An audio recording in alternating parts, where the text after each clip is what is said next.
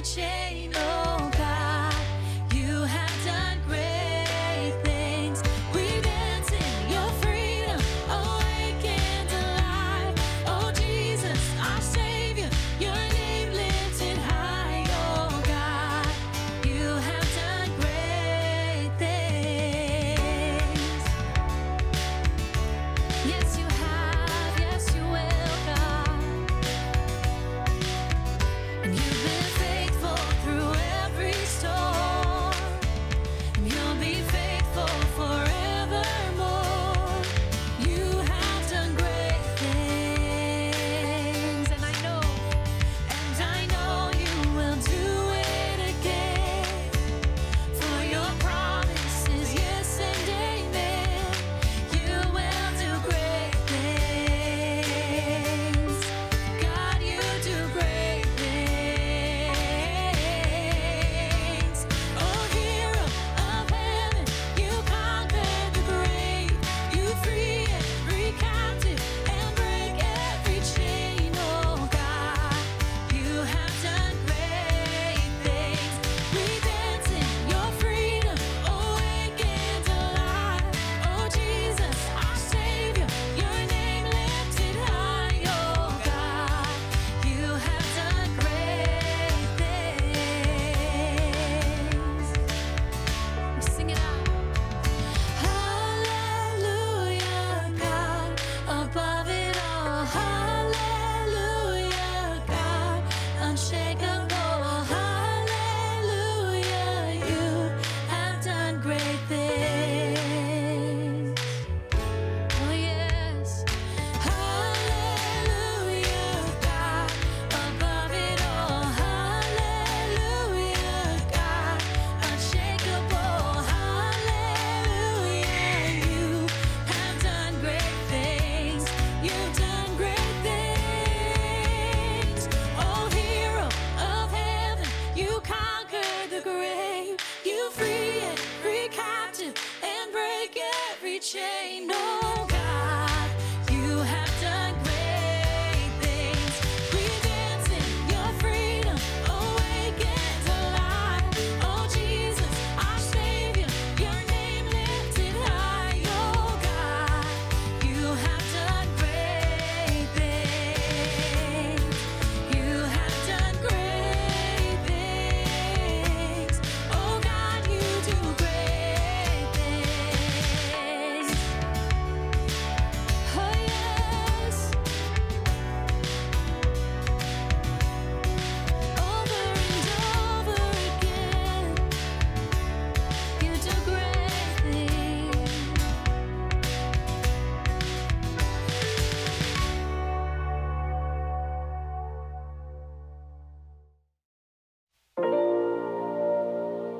Psalm 139, verse 23 to 24 says, "Search me, O God, and know my heart. Test me and know my anxious thoughts. Point out anything in me that offends you, and lead me along the path of everlasting life." That's our prayer this morning, God.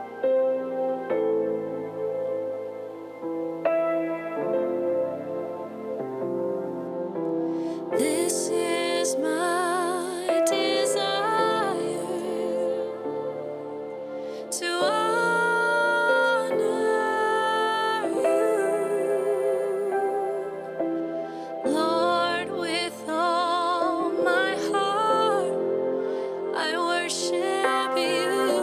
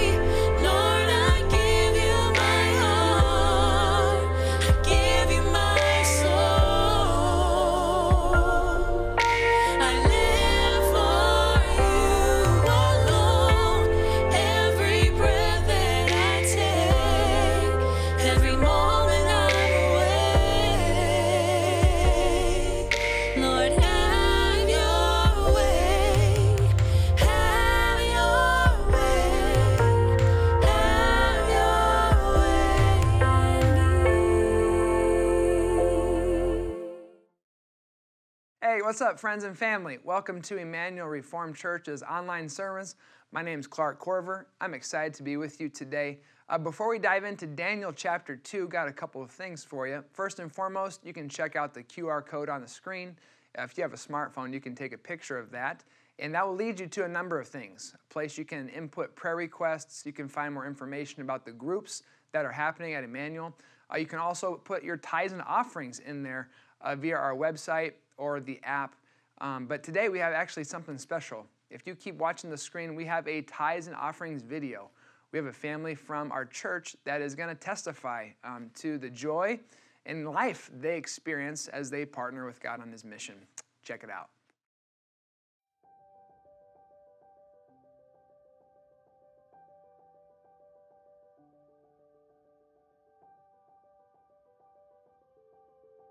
I just feel my whole family's been blessed by Emmanuel.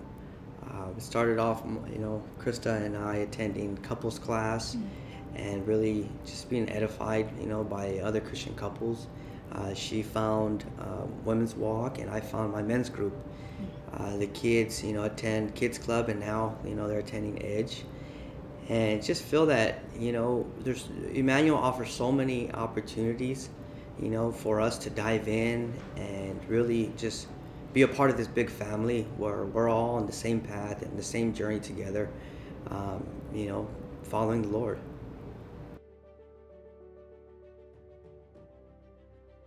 So we began giving here and there because we knew it was the right thing to do.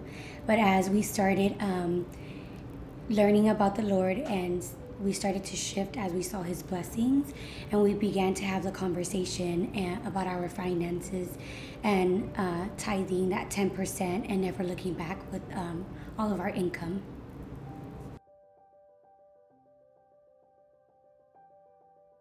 Giving us an opportunity to just be thankful and grateful and to really see the Lord's blessing upon our life and how we can be that light to others.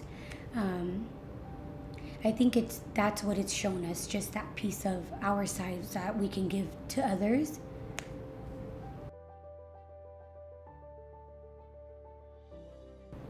So I think now that we've been given more faithfully in our finances, I think now the Lord is really tugging on our heart and showing us different ways that we can give back.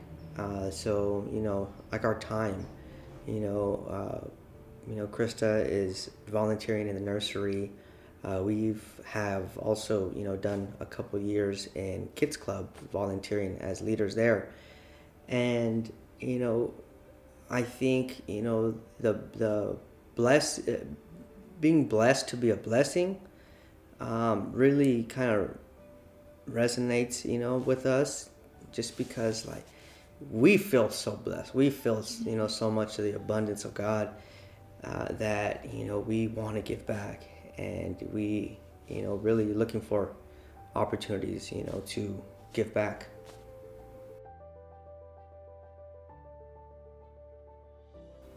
The word that comes to my mind is to pray. And, I know that, sounds cliche, but, that's the first thing that we do. Every time, our check hits the bank account, is to stop and pray and just to be thankful to the Lord. Thank you for these jobs and thank you for an opportunity to provide for our family. Thank you for your provision, Lord, because, your provision is great. And we're just grateful and thankful, and we give back to you wholeheartedly. And I think giving wholeheartedly is the key. Yes. I think my advice would be still in the Lord and see how you are led. All right, Emmanuel. Now it's on you guys. Yeah, let's give together and give with joy and give with a full heart. Super grateful for the Ramos family and grateful for you as you and I get a partner in what God has called us to do. Now for today, we're going to be looking at Daniel chapter 2, and I want to begin by telling you a fable. I've shared this fable a couple years ago, but I want to share it with you again. The fable goes like this. There was once a farmer who was well-to-do, and he had this son who was the apple of his eye. His son had a white stallion, and one day the son forgot to shut the gate, and the stallion ran away. Neighbors came up to the man and said, "What bad luck you have?" The man said, "Good luck, bad luck. What do I know about these things?" But get this, the next day that white stallion returned with 12 other stallions. The neighbors came and looked at him and go, "What good luck you have?" And the old man said, "Good luck, bad luck. What do I know about these things?" Meanwhile, the next day, the son's now taking care of all these stallions. One of them bucks him off and he breaks his leg. Neighbor comes up to him and you can guess what he said. "What bad luck you have? Good luck or bad luck? What do I know about these things?" The following day, the emperor shows up and starts recruiting all the boys in town to go to a war that many of them don't want to go to. The son can't go because he has a broken leg. And you can guess what the neighbor said. "What good luck you have? Good luck or bad luck? What do I know about these things?" You know, for you and me, oftentimes we look at the circumstances and the happenings of the world and we think, maybe this is luck.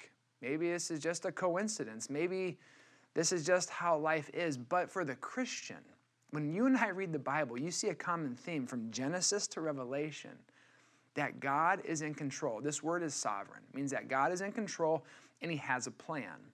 So for today's scripture reading, we're actually not going to read anything from Daniel 2 quite yet. I want to start in Genesis and go through Revelation, the key parts of scripture, and I want to highlight a number of passages that talk about God as creator, God as sustainer, God as sovereign. Here we go. Genesis 1:1. In the beginning, God created the heavens and the earth. Jumping ahead to the end of Genesis, Joseph had then been betrayed by his brothers, was later reunited by the grace of God, and he said, "What you intended to harm me, God intended it for good, to accomplish what's now being done, the saving of many lives." After Abraham and Isaac and Jacob and Joseph, you fast forward and you get to the Psalms, you get to King David, and this is what he writes in Psalm 115. He says, "Our God is in heaven, and he does whatever pleases him." And then David's son, Solomon, writes the Proverbs, and he says, "In the Lord's hand, the king's heart is a stream of water that he channels toward all who please him," meaning God's guiding and directing the leaders of our world. After this, God's people are sent into captivity because they were disobedient and did not want to follow God. So the prophet Isaiah says this, "After years of being patient with his people living in sin, God withdrew his blessing from them and sent them into captivity. The Lord spoke through the prophet Isaiah and said, 'I form light and create darkness. I bring prosperity and I have created disaster. I, the Lord, do these things.'" Now you fast forward, and after 400 years of waiting, Jesus Christ comes. And it's in his mission, his telling of the kingdom of God and why he's come. He continues this theme of God's got a plan and God's in control. In John 6, Jesus explains to his disciples his plan. And in the midst of humanity's decision to betray, God has enabled people to respond to a beautiful yet challenging message of the gospel. In John 6, he says, "There are some of you who do not believe." For Jesus had known from the beginning which of them did not believe and who would betray him. He went on to say, "This is why I told you that no one can come to me unless the Father has enabled him." After Jesus then died, resurrected, and ascended, Peter is standing before a crowd preaching his first sermon, and he again picks up on the control and the plan of God. He says, "This man Jesus, he was handed over to you by God's deliberate plan and foreknowledge, and you, with the help of wicked men, put him to death by nailing him on the cross." After Peter comes another man named Paul, who writes a number of the letters that make up the New Testament. Right away in Ephesians 1, he reminds us that in him, in God, we are chosen, having been predestined according to a plan of him who works out everything in conformity with the purpose of his will. He writes to the church in Rome, and he says, "Despite life's hardships, God is working for our good." He's working out a better plan than we could have ever imagined. So in Romans 8, he says, "We know that in all things God works for the good of those who love him, who have been called according to his purpose." And then you get to the very end of the Bible, Revelation, and it ends just like it begins, and this is what it says. "The Creator God, ruling over all. One day we will join with the angels and declare, 'God, you are worthy, our Lord and God, to receive glory and honor and power, for you have created all things, and by your will they were created, and have their being. People of God, these are the words of God. Thanks be to God. So as you jump into Daniel 2, I want you to have in the back of your mind, a theme of the entire scripture is God's sovereign. He's got a plan and he is in control. Now what happens in Daniel 2 is King Nebuchadnezzar has a dream that has totally thrown him. And he calls all the enchanters and the magicians to him and he says, I want you to interpret my dream. But how it worked in Babylon was they would tell the dream and then the magicians and enchanters who are supposed to be so wise and have this magic power from these quote unquote gods would interpret it. But Nebuchadnezzar's caught on to their games and their tricks. He's like, I'm not going to tell you my dream. If you really have the power of the gods, you can tell me what I dreamt. And obviously they can't. They can't tell him what he dreamt because he didn't tell them. So they tell him, like, we're not able to do this for you. And he says, I'm going to kill every single one of the wise men, the magicians, and the enchanters in all of Babylon unless somebody can interpret this dream for me. Enter Daniel. Enter Daniel. This is what he says in verses 12 and 13. This all made the king so angry and furious that then he orders the execution of all the wise men in Babylon. So the decree was issued to put the wise men to death, and the men were sent to look for Daniel and his friends to put them to death. You see, up to this point, what's been happening is King Nebuchadnezzar has taken Daniel and his friends. He's stripped them of their identity, at least so he thought. He's placed them in his courts. They're studying astrology and all these things. Through Babylon University, he's trying to enforce himself, his will, and the Babylonian culture over these young men. And now he said, I'm going to kill you if you cannot answer my question and tell me what my dream was. So you put yourself in the shoes of Daniel right now. You're remembering God's in control, but you're literally about to get your head cut off. You're about to get killed. What would you do? Now, if I'm Daniel and you're thinking, well, I guess there's a temptation to rely on Babylon University and all the education and training we've learned here. There's another temptation to go, hey, give me a second. Like, squirrel, what's that? And then run the other way, get your bed sheets, knot them together, get out the window and just run. Like, when crisis hits, what's Daniel going to do? When crisis hits, what do you do? When everything goes wrong in life, your day that was planned down the tubes, and the bottom falls out. Like, you've been there. I know you have. I've been there too, often. This is how this is happening right now. How do you respond? I was thinking just a couple months back, I was getting ready to take a big trip to Vermont. I was going to go hang out with a number of really influential and gifted preachers from the world and just kind of learn from them, spend some time with them.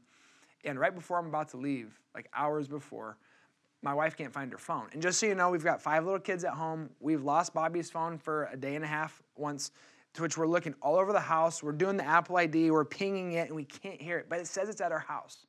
To which we eventually think we should ask our youngest kid where it is. So we ask him, like, oh, Mom's phone?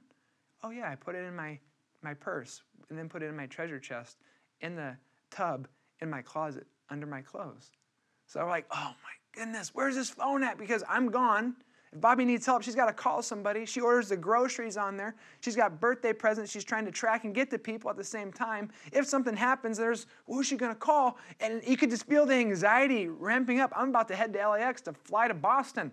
And what are we going to do?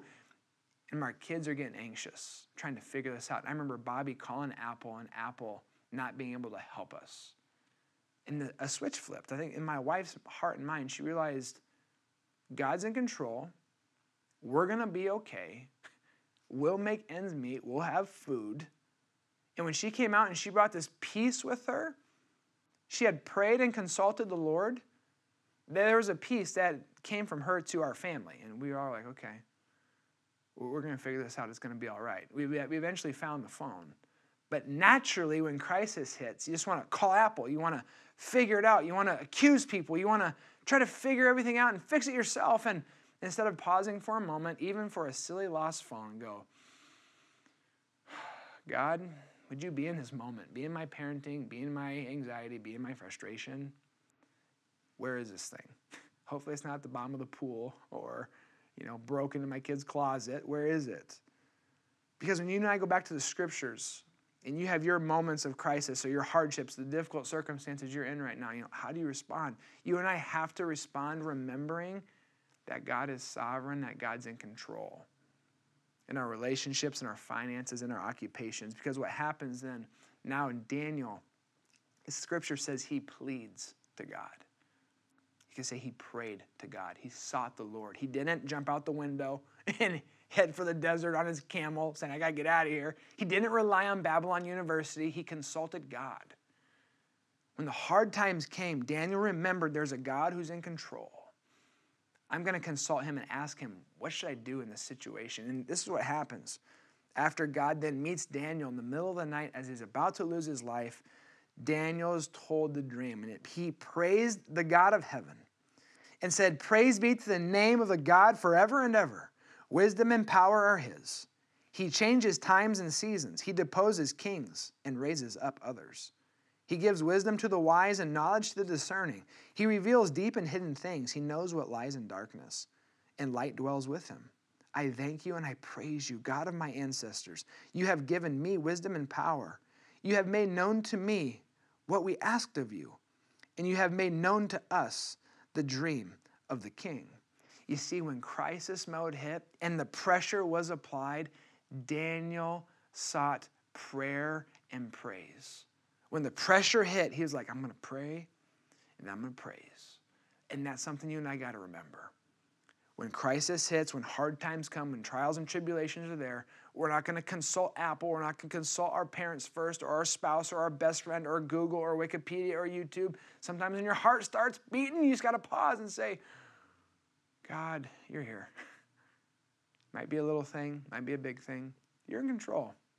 You're with me. We'll find our way. Daniel responded to pressure with prayer and praise. And the other thing that happens when you combine prayer and praise, you get perspective. You get perspective, because sometimes I get so focused on this little thing that's happening in my life, I don't see anything else. I forget anybody else is in the room. I forget God is present, the God who made me, who made the trees, who created everything. It actually has a plan. And he's working through the joys, the celebrations, and the losses and the hardships.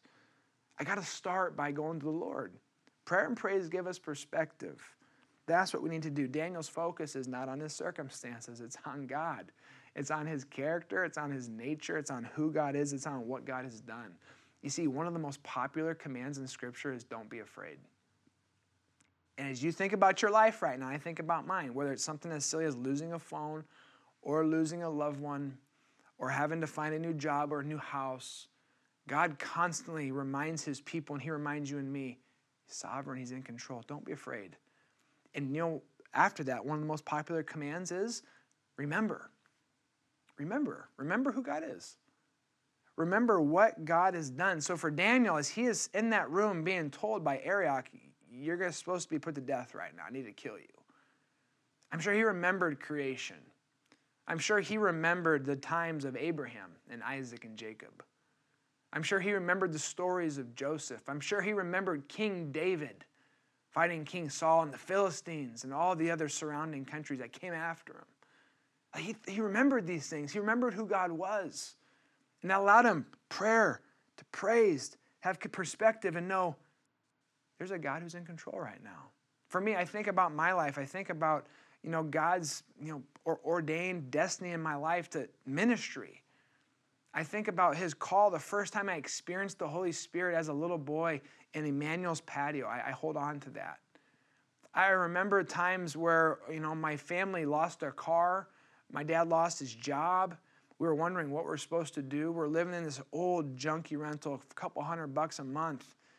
And then God meeting us in that, my dad getting a job at a construction company for $10 an hour. And then after a year of that, getting a dog, a house, a car, and a job in like 72 hours. I remember what God did there. I remember the times I lost loved ones and God just met me in my pain. I remember the vows I gave my wife and how God met us in that celebration. I remember God meeting me and my wife and my kids last couple of years. I remember God being faithful in and through his church as we near the century mark. These are the things that I have to remember when crisis hits, when hard times come, when the pressure's applied. Oh, I need to pray. I need to praise. God will give me perspective. God's in control. He's going to help us find our way because God alone controls the human affairs and kind of what's happening in the world. So as you think about it for you, what do you need to remember when the hard times hit? right in the middle of that passage we just read, this is what it says. It says, God, he changes times and season. He deposes of kings and raises up others. He gives wisdom to the wise and knowledge to the discerning. That's verse 21. See, there's a temptation when you and I think about like God's being in control and him electing leaders and controlling kind of what's happening in the world. There's two opposite errors we can make. One is to like get too involved in political processes, especially as Daniel is an advisor to a political leader, the king Nebuchadnezzar. The opposite error we can make is to say, God's got everything in control. Shoot, I'm going to sit on my hands, sit on my couch. You got this, God. You don't need me. But what Daniel does is Daniel acknowledges God is in control and has a plan. And yet he also accepts his responsibility because Daniel knows who he is and he knows who God is. And so Daniel finds an opportunity where he is able to exert his influence in exile, in a culture that doesn't care about God, to bring glory and honor to God. This is Daniel's chance to step up and step in. So God has given him the vision. He told him what the king's dream was about. Now's his chance. Now, if Daniel's flesh was rearing, what happens in the dream is basically he is told, he's going to tell the king that his kingdom's going to fall. This is Daniel's chance to zing him and go, you took me away from my home. You invaded my homeland. You killed my family. You're making me learn all this stuff. You stripped my identity, all kinds of other things. You're going to lose. Ha! But look at how Daniel responds. In verses 27 and 28, Daniel comes to the king, and after he has received this, he says, no wise man, enchanter, magician, or diviner can explain to the king the mystery he's asked about. But there is a God in heaven who reveals mysteries. He has shown King Nebuchadnezzar what's going to happen in the days to come. You see, Daniel just stood up and delivered a hard truth to the most powerful man in the world. He gave God glory and honor. He was kind and respectful to someone who he probably could consider an enemy. And he's seeking God's glory in the midst of a hard time. Now, when it comes to the dream, if you're reading along in the scripture on your own, what happens in the dream is there's this big statue. And the statue is made of different minerals and components. The top of it, the head, is gold. And then the silver is the breastplate and the arms. And then there's a bronze belly and thighs, and the legs are iron. What this resembles are the different nations and countries that are going to be in ruling power over the known world at the time. So the head is Babylon, the silver is Medo-Persia, the bronze is Greece, and the iron legs are Rome. You see, what's happening, if you look at the picture right here, is as the dream continues, this large rock is cut from the hillside, the mountain, but it's not cut by the hands of man, and it comes in and destroys it. This is what it says in verses 34 and 35. In this dream, while you were watching, a rock was cut out, but not by human hands. It struck the statue on its feet of iron and clay and smashed them. Then the iron, the clay, the bronze, the silver, the gold were all broken to pieces and became like chaff on the threshing floor in the summer. The wind swept them away without leaving a trace, but the rock that struck the statue became a huge mountain and filled the whole earth. This is in the middle of Daniel where the gospel is ringing true and clear. Because what he's saying, essentially, my translation is earthly kingdoms are going to rise and fall. If you look at America's timeline, I was doing this week, looking at America's timeline compared to like Britain and the Ottoman Empire and Russia. And then you can go back to Babylon, Assyria, and Egypt. We're young. I don't know if life is going to stay as it is here forever. If history tells us one thing, we're not going to stay in power forever until Jesus Christ comes back. The Lord allows empires to rise and then also to fall. And it's in that God's the one who's going to come and break down these pagan, idolatrous countries and say, I'm going to get glory. Money is not ruler. There's no president or prime minister or dictator that is the ultimate ruler. It comes down to God, and that rock was cut not by human hands, but cut by God. So when you look at that, this rock cut by God comes and smashes the earthly kingdoms. God's going to have the everlasting kingdom. He's the one who's in control. And that rock, when you read this within the context of the Bible, that rock is Christ. On Christ, the solid rock, I stand. On Christ, the cornerstone, the foundation. There's so many scriptures and songs and hymns that point to this is Jesus Christ. An empire and a kingdom is going to come from God. That's going to be different than what the world has to offer. And is going to destroy the ways of this world. And only the kingdom of God is going to be left standing. God's in control. He's got a plan. Jesus is coming. Now, our problem, the tension lies in the sovereignty of God and God having plan and God having control is in the pain of the world. Like, why would God allow these things to happen? And you can think through examples in your life. I know you can. Where you questioned and wondered, God, where are you? Are you here? What's happening? And then what happens, the temptation is for our felt experience to become the most important thing in our life. And your experience matters. Our emotions are important, but they cannot be the final say. Think about Daniel, if his felt experience was the final word. He got stripped of his family. His identity is taken. You know, for those high up in the king's court, many of them were castrated, like I said last week. The scriptures don't tell us that, but church history does. And now you're in the enemy zone, not only for a couple years, but for the rest of your life. If Daniel's felt experience was the final say, then good luck. But you see, God meets us in the midst of our pain, in the midst of God. If you're good, how could you allow this to happen? God, why did you allow my loved one to die? I think about Jessica Moore's testimony from Christmas Eve. If you haven't watched it, it was phenomenal. Jessica talked about in the midst of Lyme disease, in the midst of financial hardship, in the midst of familial ups and downs, all these things, she just looked at God and trusted him and trusted his word, that he is protecting her, that he was with her. That was inspiring to me. Like, God, you promised to protect us and you're preparing us for holiness, to become like you, to become the people you created us to be, to use us as a light in this dark world and to exert our influence, right, in a culture that doesn't care about God. Give us conviction, God. And of all these things, I want to remind you this, that rock that was cut out, that Jesus Christ, he's not immune from the pain and the hardship in this world. So oftentimes that thing that seems to cut the legs out of God's control and sovereignty is, how could a good God allow this to happen? God willingly entered into the pain and the brokenness himself. I think about the prophet Isaiah as he quotes from Isaiah 53 that this Messiah, Jesus, is going to come, and after the world gets done with him, he's going to have a face people can't even look at, so broken. He's despised by men, rejected by everybody around him. He's going to experience suffering and pain. He's going to be pierced for our transgressions, crushed for our iniquities, but it's by his wounds we're going to be healed. It's like, God, you're in control. There's this beautiful mystery. My emotions are up and down. But like Daniel, I'm going to trust, God, that you're the hero of the story. That in the midst of the political upheaval and exile and culture, I'm not going to be reactive to it because I know who I am and I know who you are. I'm on mission. I'm going in. And if I get a chance to exert my influence for the good of those people around me and ultimately to glorify God, I'm swinging for the fences. And I believe that's what God wants to do in your life. He's the hero of the story. When pressure comes, let's turn to praise and prayer.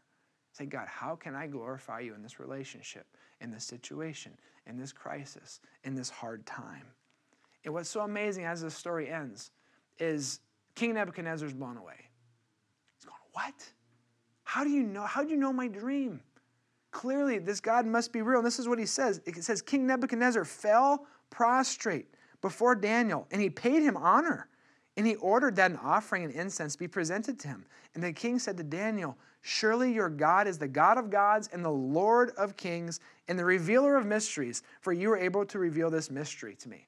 So you have a king who's on his face and on his knees declaring that the real God is the real God, not Baal, Yahweh, Daniel's God. Now, as you and I know, this rock that's going to come and destroy empires and establish an everlasting kingdom that's going to be mountainous, it comes from Jesus Christ. It's the kingdom of God. This is what Philippians tells us. This is how we're going to end our time. One day, this is what we're going to say. Therefore, God's exalted Jesus to the highest place and has gave him a name that's above every name. And it's at the name of Jesus every knee shall bow, in heaven and on earth and under the earth, and every tongue acknowledge that Jesus Christ is Lord to the glory of God the Father. One time, one day, every knee will hit the ground, every tongue will confess, just like King Nebuchadnezzar's did. Every president, prime minister, dictator, civilian, man, woman, boy, and girl will profess that Jesus Christ is Lord and Savior. God's in control. He's got a plan. He wants to use you right where you're at to bring glory to his name. So here are the questions I want to leave you with. The first is this: how is God inviting you to exert your influence for good? And are there any difficult circumstances in your life right now that God can get glory in? The second thing is this: next time the hard times hit, remember, prayer plus praise equals perspective. Create a reminder in your phone on a note that God is in fact in control. Let me pray for you. Father, Son, and Holy Spirit, we thank you for this chance to worship. We thank you for your word from Daniel 2. I thank you for the interpretations of dreams and visions that, and when hardship hit and Daniel's life was on the line, Lord, he didn't consult Babylon education. He didn't run for the hills. He consulted you, God. He prayed and he praised. I pray that we would do the same. You'd be glorified in our life. We love you. Pray these things in Jesus' name. And all God's people said, amen. All right, my friends, thanks for worshiping with us today. I pray God met you in Daniel 2. If you're open to it, would you open up your hand? I'll give you a blessing, and then we'll end with the doxology. May the Lord bless you and keep you. May the Lord make his face shine on you and be gracious to you. May the Lord turn the countenance of his face towards you and give you his peace. God bless you.